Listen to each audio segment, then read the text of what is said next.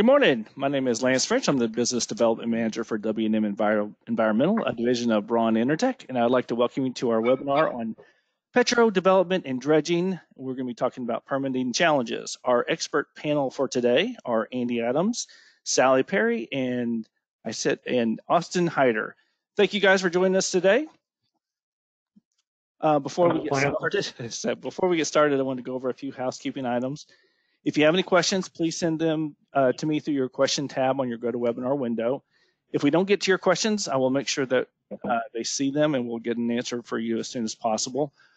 We are recording this webinar and it will be available to rewatch on our website soon along with the slides, and you'll receive an email with the link when they're made available. We are still practicing shelter in place, so we're all in separate locations. So there could be a dog bark, a baby crying, maybe a lawnmower, and Lord, let's hope not, a doorbell, because my Shih Tzu will go crazy and we might have to shut the whole thing down. So, but let's introduce you to our panel. Sorry. Andy Adams, he's a Vice President and Principal Scientist.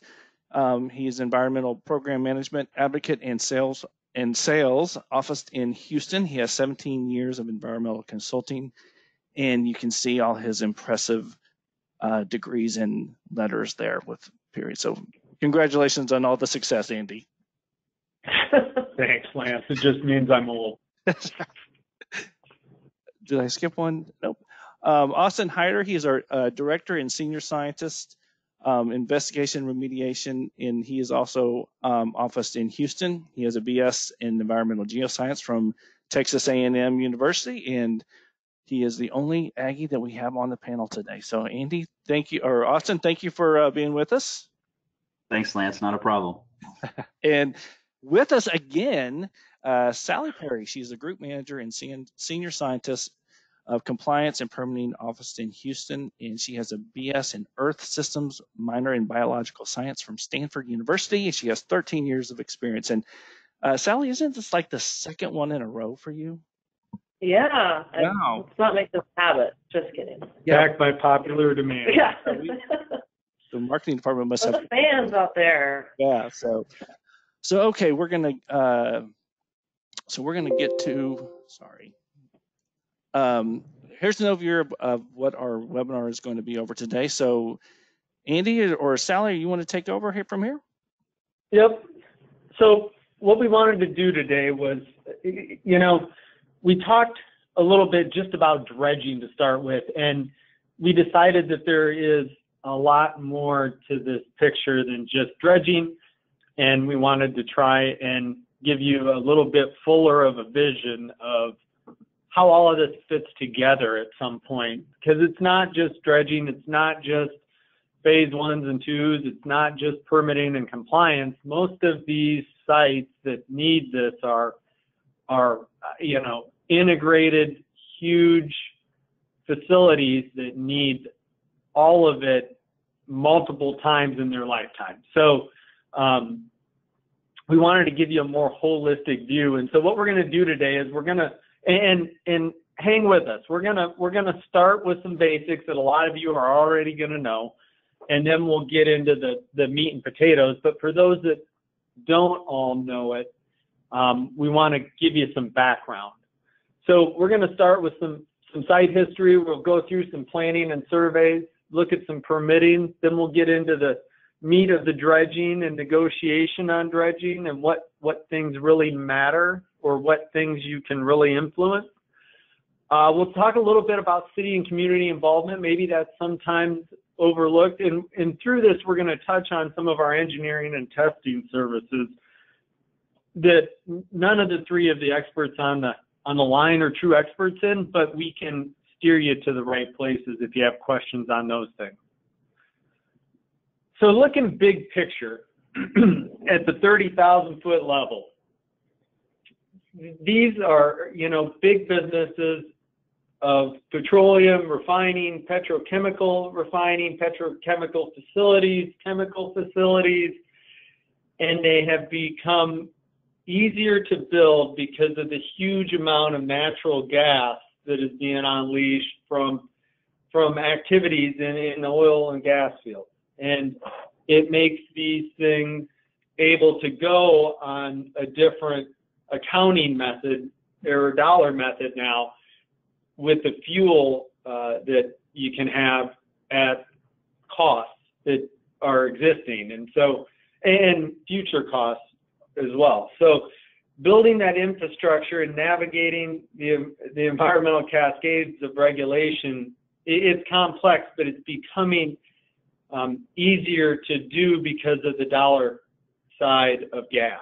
And so what it's done actually is created a fairly big need for advanced compliance, permitting, investigation, and due diligence because of where these sites sit for a big part of it. They sit in areas that have existing infrastructure and places that don't. They sit in places that have existing impacts in some cases, and then you mix in federal waterways and wetlands and threatened endangered species and stormwater at 50 or 60 inches a year, and all of a sudden you have a recipe for a lot of moving parts. So as we get into the next slide here, we're going to start at the beginning. Where do you pick one of these things? How do you pick it? And so we're gonna rely on each other's strengths here, and I'm gonna let Austin jump in and chat some about site selection and histories and all the things that start to go into that kind of decision. Yeah, and Andy, you mentioned it. Location, right? You've talked about areas of heavy development, potentially undeveloped areas, but when we're considering planning and deciding on where these facilities may be developed, we have to consider proximity to rivers, ship channels, federal channels. What is the surrounding community? Are we in a mixed use area? Is there heavy commercial and industrial? Are there residential neighborhoods? Are there sensitive receptors? Is there nearby school, nearby daycare? What is the perception going to be of this development? And Andy and talked about it initially about community involvement. So a ton of things go into the decision-making process for where we develop. And site history is extremely important. Location and proximity to other heavy industrial facilities is important. And a part of that is the due diligence process.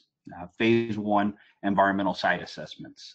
Those are typically performed, obviously, for property transactions or development of vacant property. And so we want to get an idea of what the site's history is, not only the current operations, but historical operations dating back as far as that we can recover information.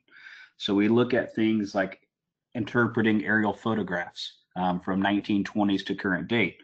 We look at topographic maps. We look at sandborne maps. Not just are we focusing on the actual property that's going to be developed, but we're focusing on the surrounding properties. How may they impact the site itself from an environmental standpoint? Are there historic spills? Are we talking a petrochemical facility that's been operating for from 1940s to the current date? We try and build the whole picture and use as much environmental information that we have. We perform environmental database reviews. We perform owner interviews, the current owner, try and identify previous owners to talk about the operations, what they stored at those facilities, what type of operations were there, so we can really focus on what potential recognized environmental concerns or conditions we might have relating to the site. And there's the phase one process is non-intrusive. We take a look at it just from not necessarily a desktop review. We go out, we look at the site, but we're also doing a lot of state and regulatory review of database registrations and site cleanups. So if we find some recognized environmental conditions on the site or surrounding properties, we want to further investigate that, and we perform an intrusive investigation, which is the phase two environmental site assessment. That's basically driven by the potential environmental impacts of certain media. We could be looking at soil, we could be looking at groundwater, sediment, vapor, surface water, It's all dependent on the results of that phase 1 environmental site assessment. And so, those phase 2 investigations are strictly driven based off of historic operations. We define the chemicals of concern that we may investigate, go out, we install soil borings, collect soil samples, install monitoring wells, get an idea for groundwater gradient, and kind of see if there are impacts related to site operations or potential adjacent operations. From there, we look at remediation strategy if it's required. Do we have impacts? Where are they? Are they delineated horizontally and vertically? Are they defined on the site? Do they move off site? And so we implement either risk-based assessments or physical controls to remove source areas, source impacts, and hopefully move a site towards closure to where we can further develop on that property. And well, go back, there you go. One more thing, sorry. Land use. What's important, like we talked about, we look at previous land use, we look at current land use, and we want to think about the future land use of the property. Why is this important? Because there could be some sort of limitations with development on a property. Let's say the site we're purchasing has some history, it is closed through a state program, but there's either a commercial industrial deed restriction for development. It can't have residential, it can only have commercial development on it. Is there potentially a restrictive covenant from the underlying soil and groundwater conditions? Is there potentially a municipal siting designation that's restricting groundwater use at the site? Those can affect the development of the property in a number of ways. If we're looking at water source, depending on the location of this facility that's going to be developed, if we're not able to connect to the city's water supply, we've got to look at a private water supply. If there's a restriction on groundwater at the site, that could pose a potential problem. At the same time, during the development phase of the property, we may come into contact with impacted soils or groundwaters and have to manage those in a certain way, because that could pose a potential human health exposure. So we want to look at the site as a whole, the adjacent properties as a whole, to make sure we're covering our bases from an environmental standpoint. Well, and often it's really the land use gets into a really bigger picture item, right? It's who's around, what can you do on it, what might you be able to do if you play your cards right.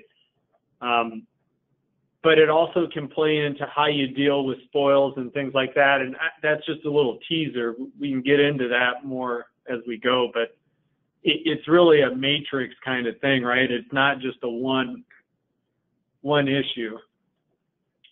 Right. Yeah, absolutely. You're right. We're just we're dipping our toes in the sand right now and going to build the picture, but absolutely. Right. So then, along with the site history, and part of that really is looking at the cultural and natural resources potentially present on the site that you might be looking at, or the multiple sites that you're evaluating for siting of a new facility. So we call that environmental planning and surveys.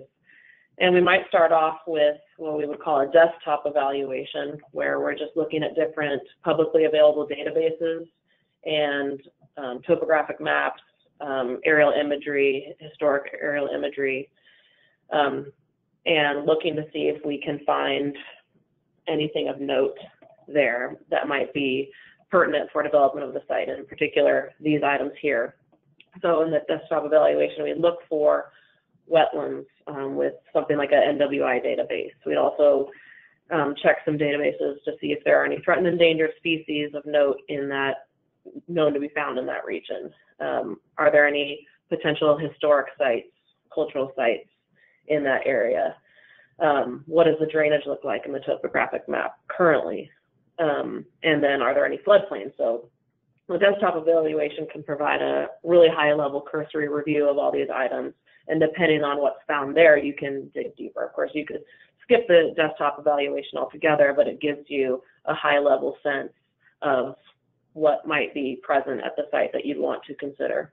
And a lot of these items are a little bit more pertinent for greenfield development, something that's never been developed in the past, or an older site that had been developed years ago that's maybe been overgrown. And there might now be wetlands present, allowed to grow back, and different species that might be threatened or endangered that have moved into the site. So we would want to perform boots on the ground surveys, such as a wetlands delineation, to determine if, in fact, the wetlands that maybe the database indicated were present are actually real wetlands, and delineate the extent of those wetlands, which have ramifications later on if there are wetlands present. So permitting would be required if you're going to impact those wetlands or waters, if you're going to remove or place material in a wetlands. Permitting and even mitigation would be required, which has some time ramifications there, along with significant cost ramifications for mitigating that destruction or filling of the wetlands or waters. Threat endangered species survey, generic ones can be done, but we might determine that more specific ones need to be performed, such as like a bird survey for a particular bird, mussels if it's water work there along the Gulf Coast. Toad surveys are another one. And a lot of these are also seasonal, so that's another consideration. Maybe it's, nesting season for a particular bird, and that would need to be taken into consideration for the construction time frame. Cultural survey would be looking for any historic buildings or grave sites or the like, which would have another process behind that would impact the construction timeline as well. The drainage study and design would come into play with the local permitting that I'll talk about here in a little bit, but that's an additional need to do some modeling potentially if you're planning on increasing the impervious structures at the site, which most facilities are going to have tanks and concrete and asphalt and such. That would change the drainage around the site and have some downstream impacts and potentially flood out your neighbors, which is something that your local permitting authority or city or your county would not allow. And this would require significant hydraulic evaluations and can take some time and effort to complete. And it becomes even worse and more complicated if your project site is in a floodplain. Floodplain permitting would come into effect as well, which would be managed by your local authority, but really ultimately FEMA is doing that. Well, and it's really one of those important things to maybe plan ahead on when you're considering, is your stormwater going to go to a retention pond? Mm-hmm.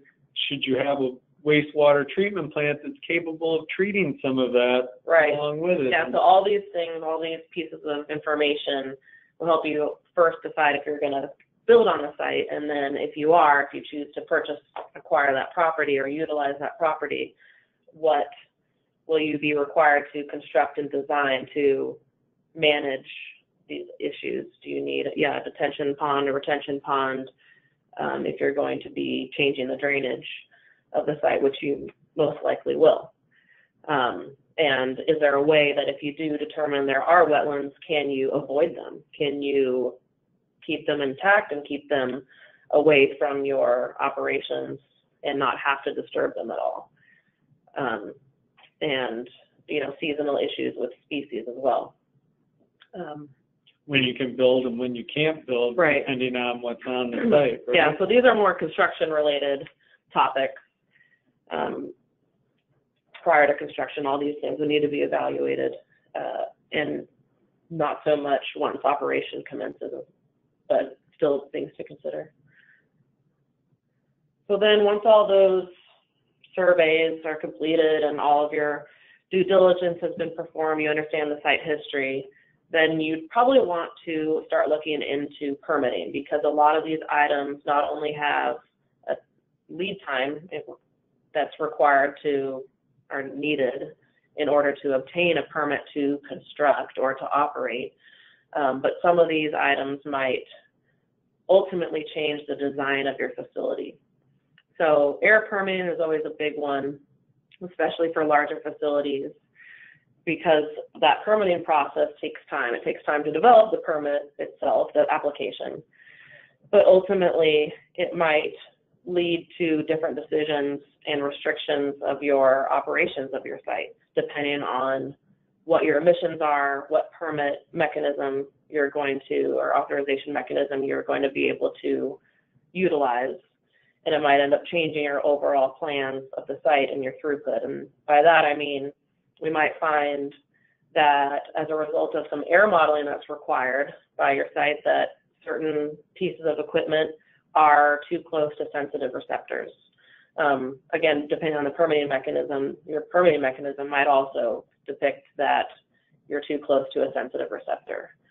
The modeling, again, could show that nearby structures or facilities are within a certain distance that you do not pass modeling, and you cannot have your sources in those locations, in which case you need to change the location of something. You need to increase the stack height of a flare or an engine, and you end up playing a little bit of a game with the modeling on where you can place your sources at your site.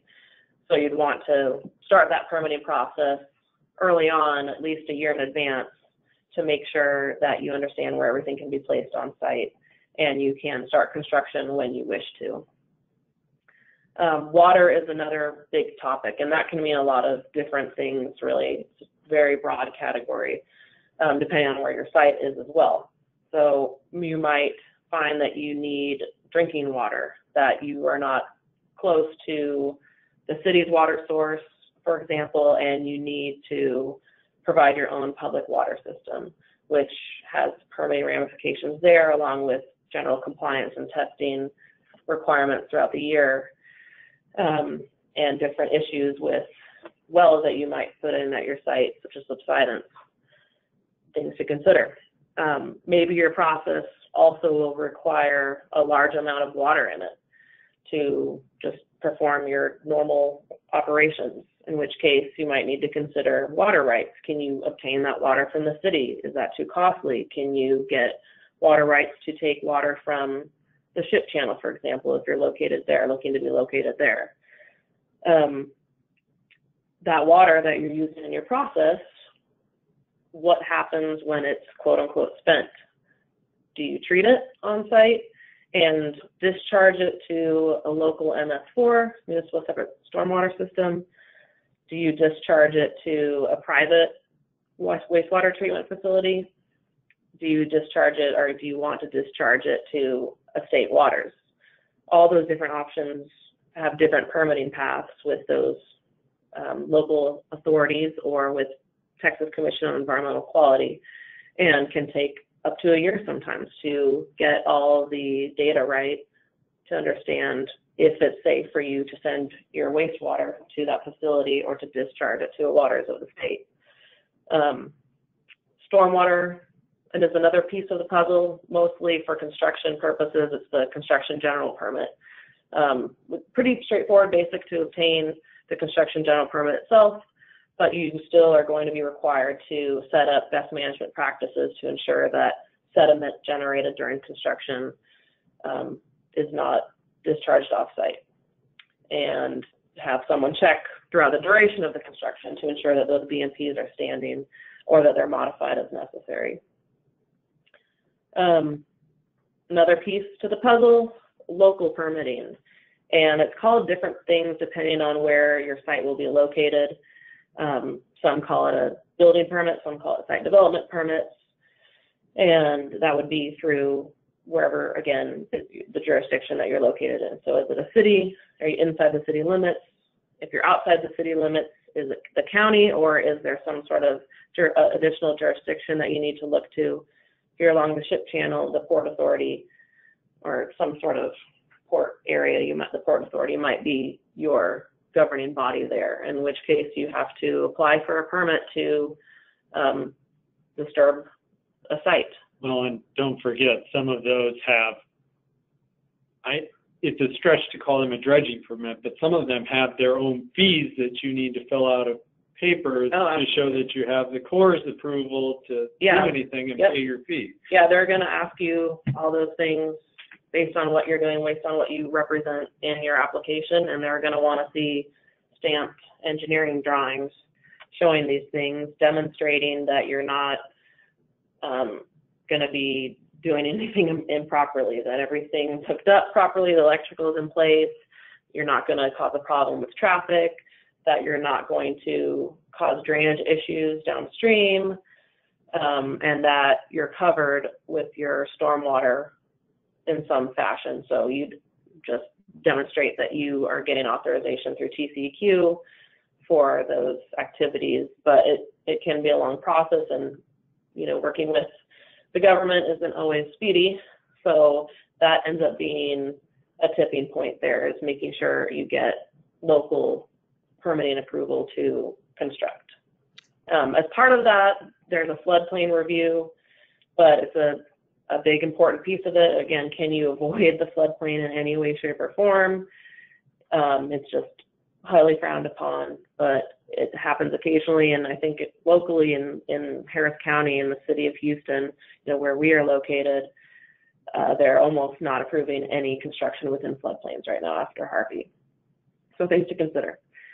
Army Corps of Engineers permitting, like I mentioned before, after you perform any wetlands delineation and you determine that you in fact need to remove or place material in a wetlands or a waters, then you're going to need a permit with the Corps. If you're going to be doing dredging and sediment is going to be discharged into a water, then you're going to need that permit. So pieces to consider, might not take an incredible amount of time, but it could take up to a year again. So all of these pieces sometimes have year-long lead times that are required. And you might get some feedback from these agencies, such as the Corps, stating that they're not happy with the way that you're doing it, and you might need to make some tweaks. GLO also comes into play depending on where you're located and what you're looking to disturb. If you're going to be building something in their property, then you'll have to get authorization from them.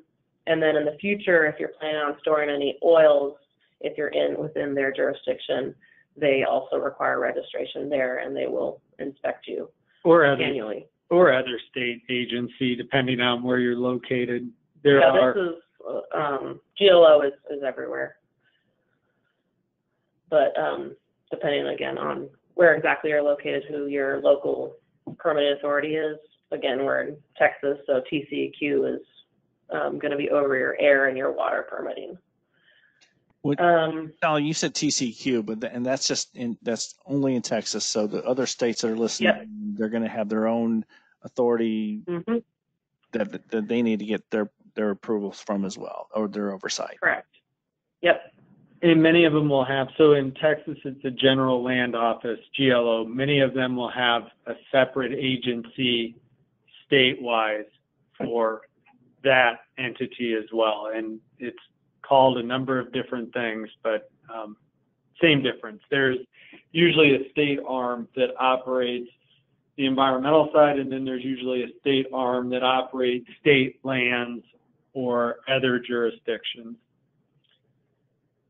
Yeah, and then pretty unique, but comes into play depending on your operation and your funding. But NEPA is another piece that is more for federally funded or federal property, which we deal with on occasion, and it's just a longer process that includes all these things, but in a regimented, formal way.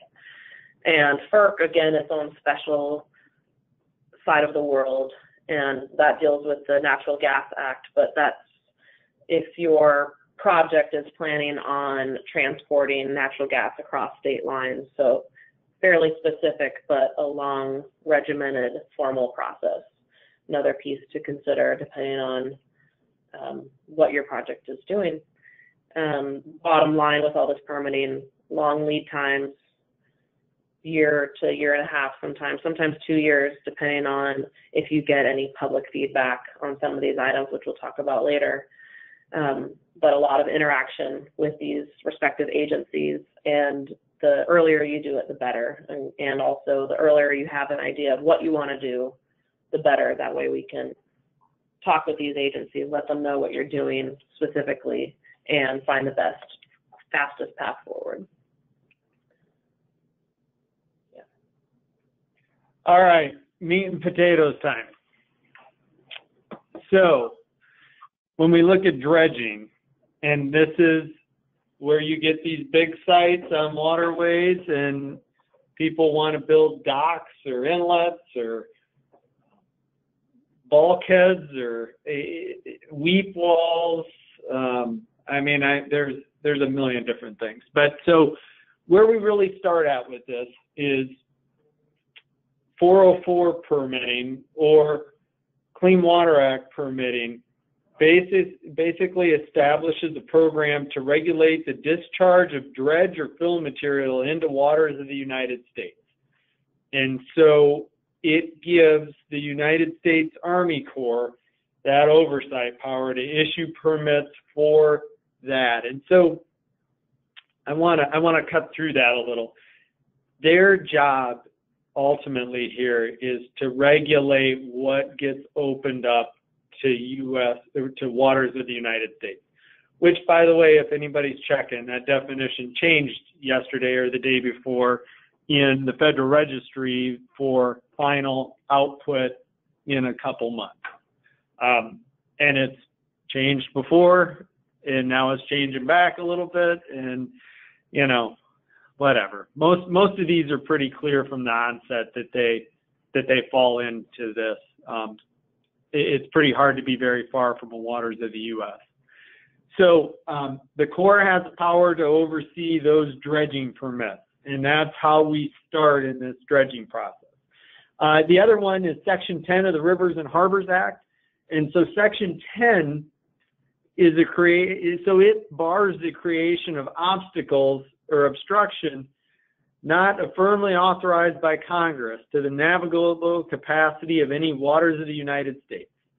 And so you're probably going, what the hell does that mean? So I think immediately it was for dams and other things like that, but more importantly today maybe, it's about not getting in the way of breakwaters and harbors and not artificially changing the current makeup of the shoreline, and that includes natural shoreline, but it also then includes the bulkheads that already exist, the docks, the wharfs, the dolphin, the booms, the weirs, the breakwaters, the bulkheads, the jetties, all kinds of stuff falls in under this. And they have this power on waters of the U.S. and harbors, in ports, and a number of other things. And so really I'm telling you all that to bring it back together to talk about,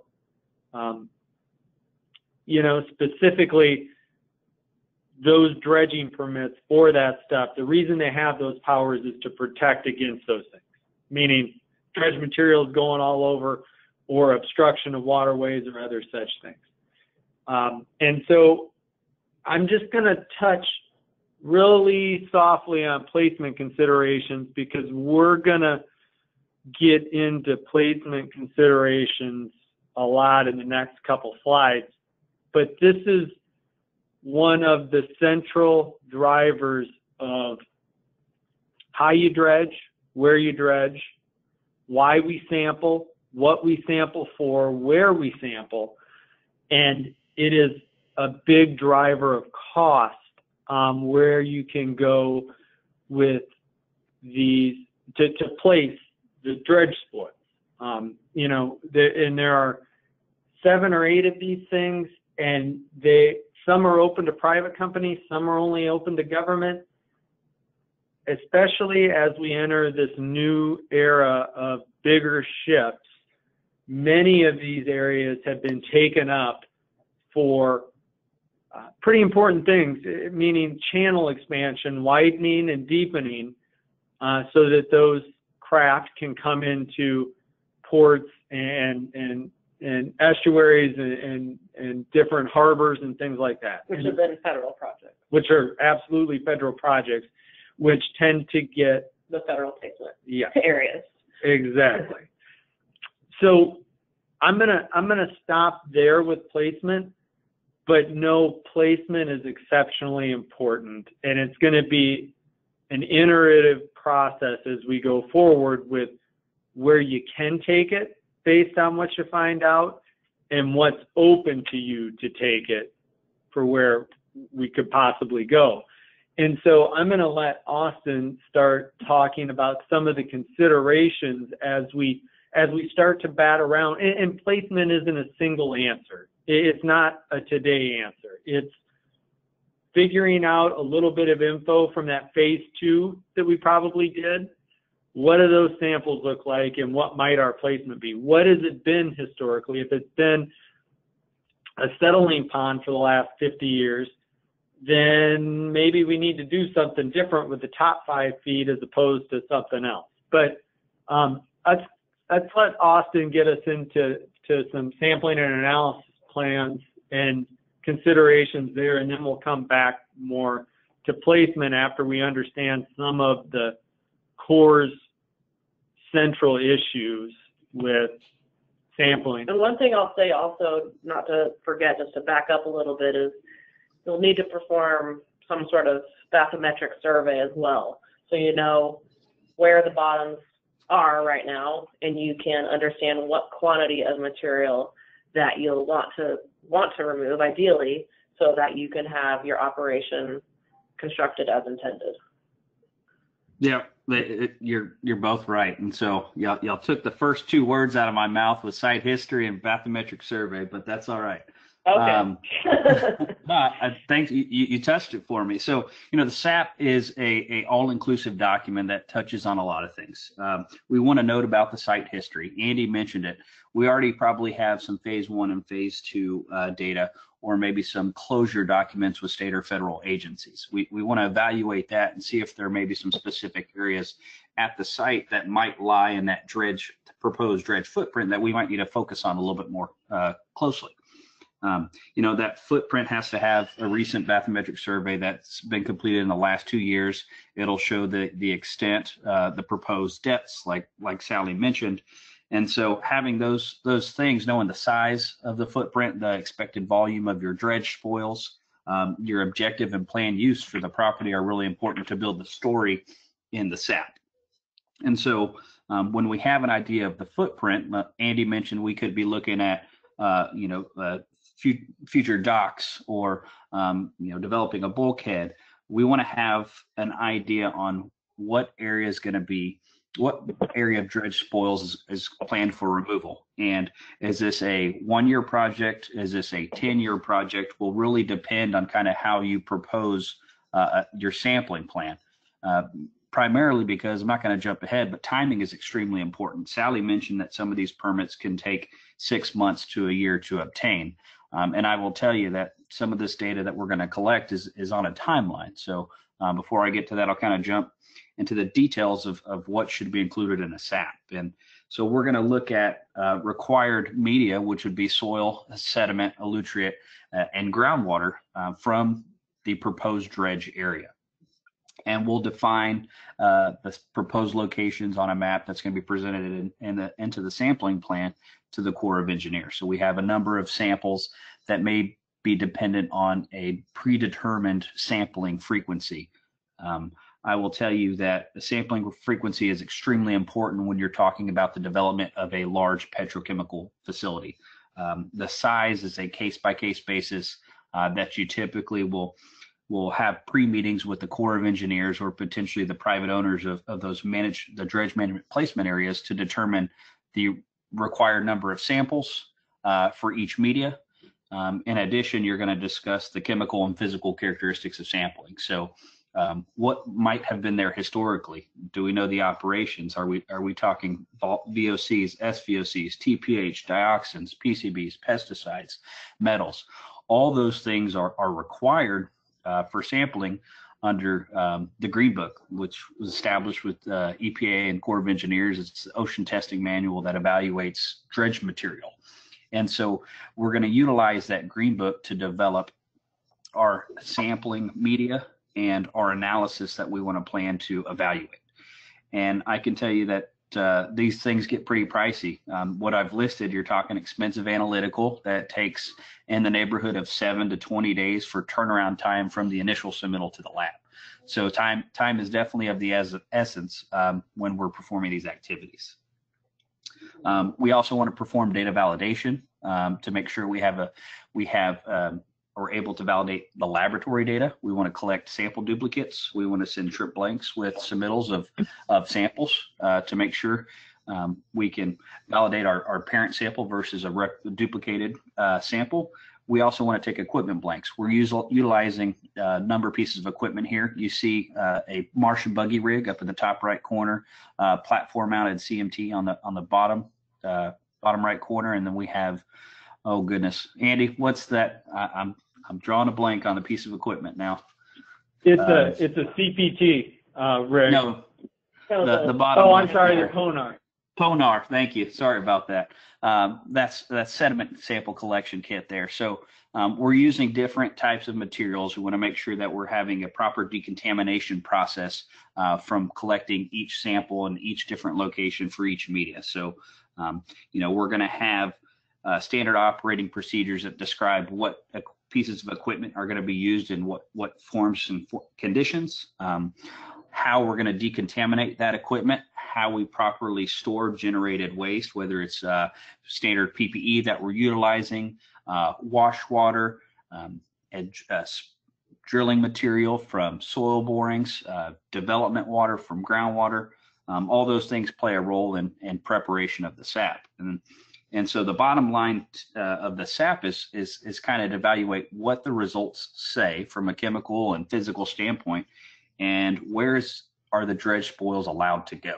So Andy briefly touched base on, the considerations for placement, and the criteria that we evaluate are their target detection limits and screening benchmarks that are established by EPA, dependent on region, also NOAA, dependent on your region.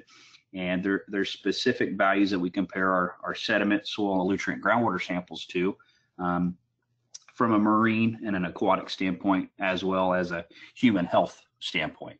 And the placement considerations will really be driven by this criteria. So where this stuff goes really depends on what we compare our results to. And Andy touched on it. We'll talk a little bit more on the next few slides. But it's extremely important because we may end up looking at something that might be considered a waste. If we have historic activity at the site that either is an old waste management unit, a potential RCRA hazardous storage waste facility, wastewater treatment basin, and it has some known regulatory closures with state or federal agencies, we might be required to provide additional analytical that might be outside the Green Book requirements. And we might be looking at potential hazardous or non-hazardous material based off state classification that might actually have to be segregated and go off-site under manifest to a disposal facility. So although there are certain requirements for dredge placement, if that criteria is not met, we may have to look for other options for off-site, either recycling or disposal based off that classification. Austin, can I jump in quick? Sure. One of the reasons behind that, and I think this is important for folks to, on the other side of the fence, to understand, when the Corps sees waste, and from the TCQ's perspective, whether the concentration is high or low is inconsequential, it's waste. And they can't have that opened up to the federal channel. And so that's where you need to get your arms around what that waste is the important part of that. It isn't so much that you have it, it's getting it delineated out and getting it dealt with so it isn't a concern for the Corps or the other agencies. Yeah, absolutely. We want to know whether it's a placement material or if it's a waste. A lot of this can be predetermined looking at source areas in the phase 2 that might have been conducted at the facility if there was one completed. And so in addition to waste, there might be that we have some clean spoils that could be reused on site. So we evaluate that criteria and those results, and there might be beneficial reuse for us to actually use that dredged material for placement purposes on the site itself that's going to be developed. Timing is important for a number of things.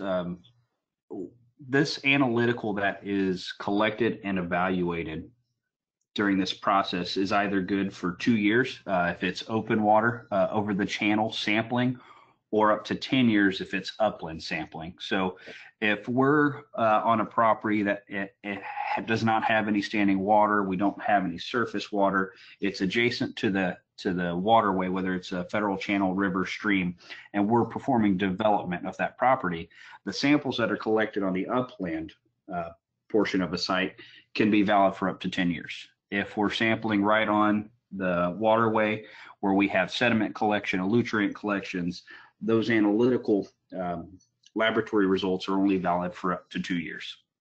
And if we're talking petrochemical facilities, these things are not completed in a year or 2 years' time. They're typically completed over several phases that may result in a total timeline of up to 5 to 10 years, depending on size and location.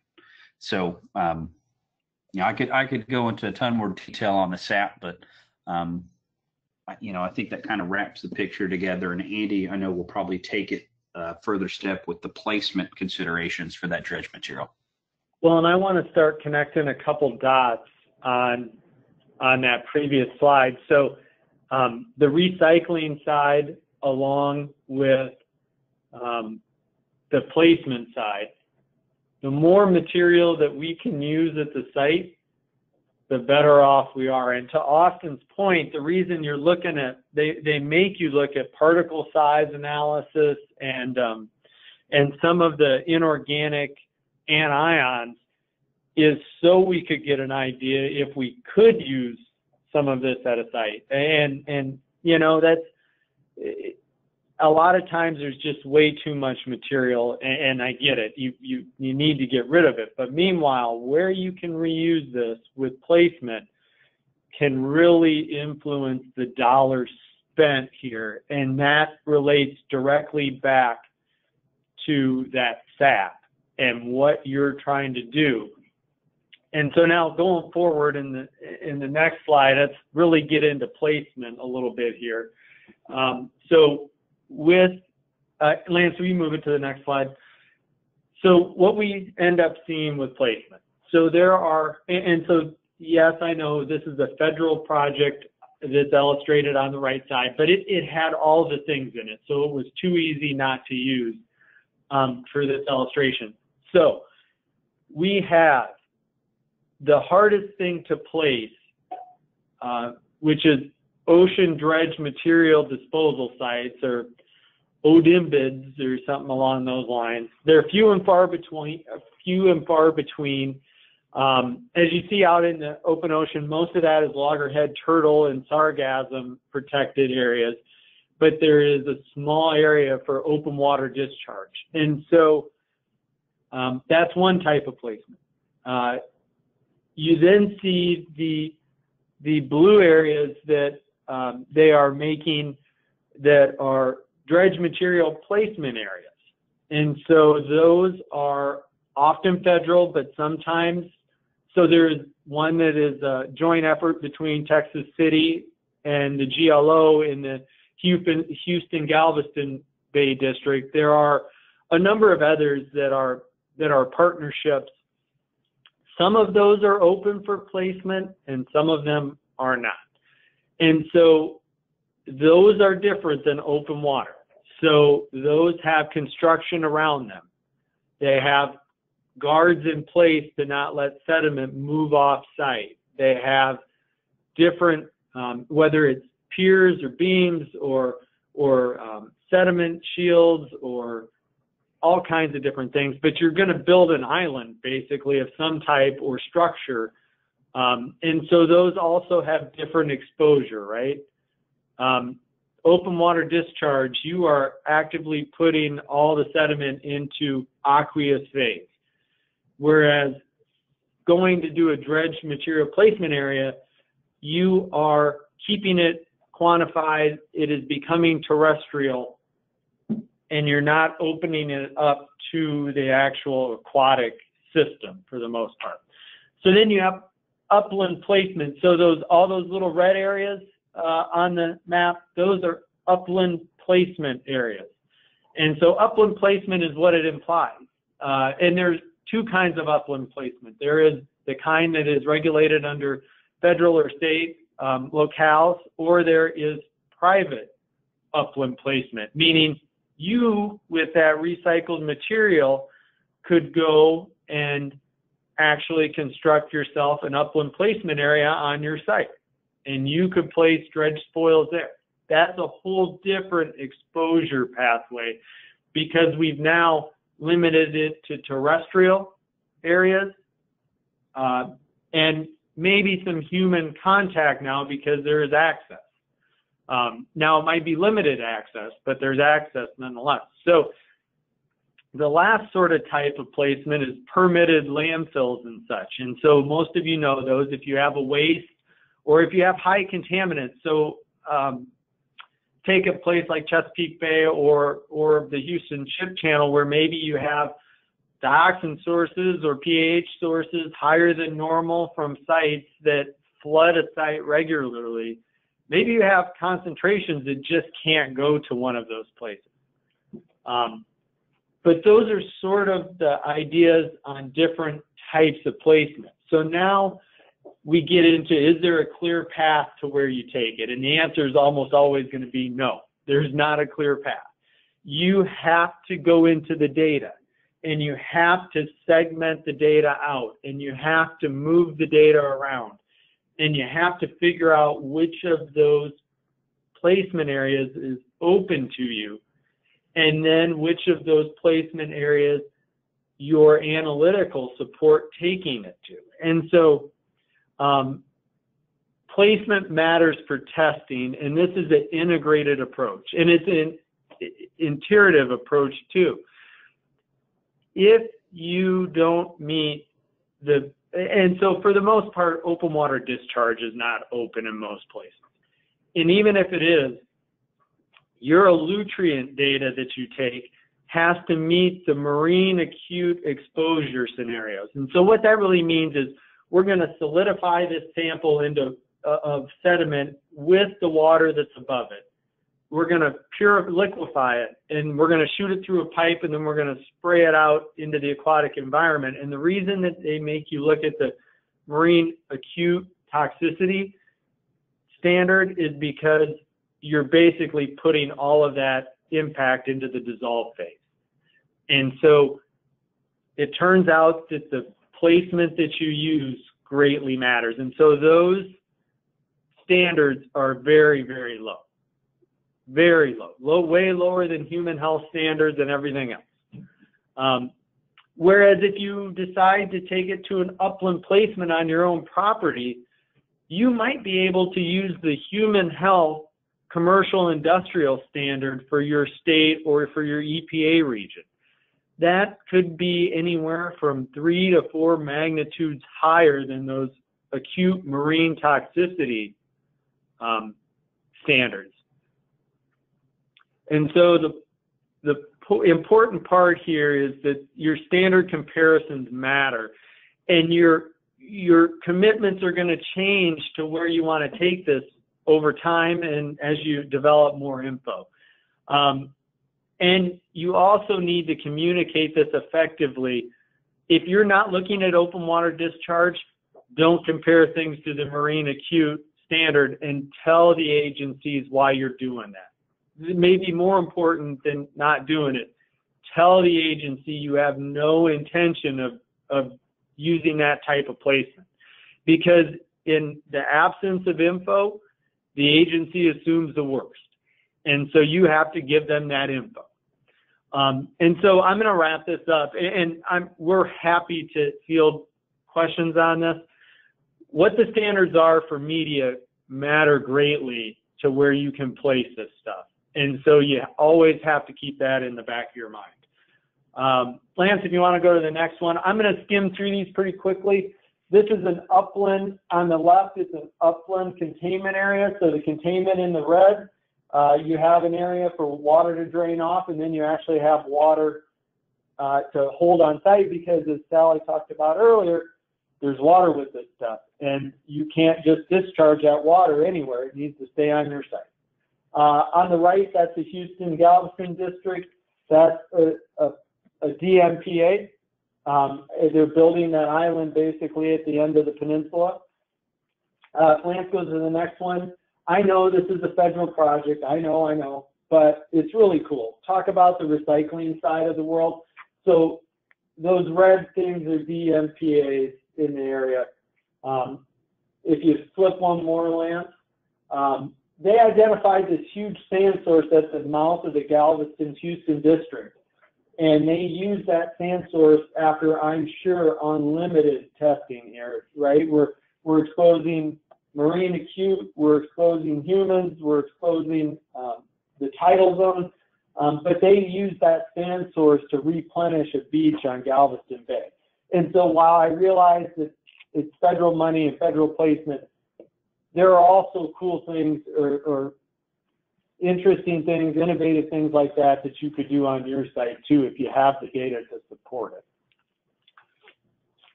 I'm going to let Sally. Yeah, we'll just kind of go through this quickly. We've been mentioning it along the way, but the city and the community will get involved at some point, most likely, and it's better to engage them early on. I mean by that public notice is most likely going to be required through either your air permit or your wastewater permit, and that will be a surprise for your community if you haven't engaged them previously. And a lot of people don't like to know that a giant chemical plant is going to be placed in their neighborhood, for example, and they didn't know anything about it and they had no say about it. So they're going to have some protests, have public comment, maybe request public hearings, and drag your permitting process out. So it's important to engage the community early on, develop some sort of community action plan. We've done those in the past and worked with both the community, the state agencies, and the local permitting authorities to all come together for everybody to get on the same page to seamlessly move forward with your facility construction. You can even engage the city early on to have the city or county or whatever your jurisdiction is, to have them assist you with siting. They likely have an idea or a group of people internally that monitor these things because they want to increase their city profit. They want more industry in, and they likely have ideas of spaces that are available and even some history on those sites. So you can work with them to help you find your spot, your new facility location. And if you engage in the community early on, they can be part of that. They can feel like they're part of the process with you and be more likely to accept it and understand that it will help them. It'll help their city and their community. It'll increase jobs and be for the betterment of the entire community.